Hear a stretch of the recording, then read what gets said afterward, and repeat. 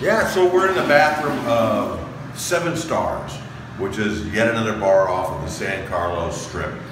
San Carlos has got the 49ers, it has the Pink Pool, it has the Bears, it has the 7 Stars, it has a Red Stag Lounge. So there's a lot of dive bars all in a row. This one is probably the most trendy, youngest, and it reflects. So they have a pretty progressive karaoke, and it's a younger crowd. So we'll take a look at it as soon as we zip up here. The entrance to the 7 Stars bar, the alternative entrance. As you can see, it's a bit of a nerd theme, Star Wars. It works. They have a very good crowd that spends well compared to the other dive bars on San Carlos. These guys are actually managed professionally, and they will probably be around. The other dive bars are exactly that, dive bars. 7 Stars is a good place if you're in your 20-somethings or 30-somethings. We'll find out whether or not it's any good for us middle-aged barflies.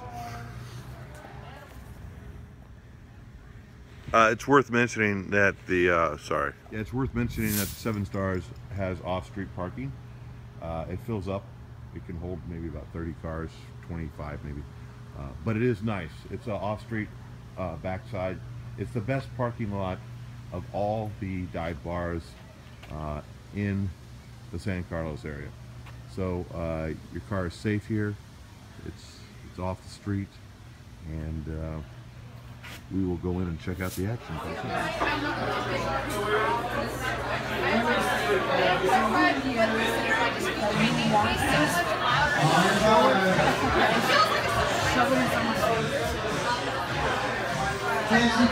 I think this is missing Princess Leia. Hey, so Santa Cruz Batman here. So this is kind of a private video. We've been checking out all the dive bars, the famous bars along San Carlos Avenue, which is just west of, straight out of downtown San Jose. There's a place called Renegades. Renegades is listed as a gay bar, and I haven't visited any of the gay bars in San Jose. They tend to have very good drinks and very good atmosphere, and it's good to know that community, as I normally do. So let's explore Renegades and see what kind of clientele we have there. Hey, so welcome to the Bamboo Lounge in San Jose. The Bamboo Lounge is known, if you officially search for gay bars in San Jose, you'll find Bamboo Lounge listed.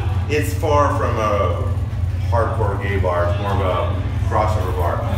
Excellent karaoke, excellent service, excellent drinks. It really is it's a nice place, the crossover between dive bars and working professional Silicon Valley. So we're gonna close out of this men's bathroom here, which is not actually a men's bathroom, it's a unisex. Since this is considered somewhat of a gay bar, the whole controversy about what sex you are and what bathroom is completely diffused when the only bathrooms listed, both doors are unisex. So next we'll cut to the dance floor.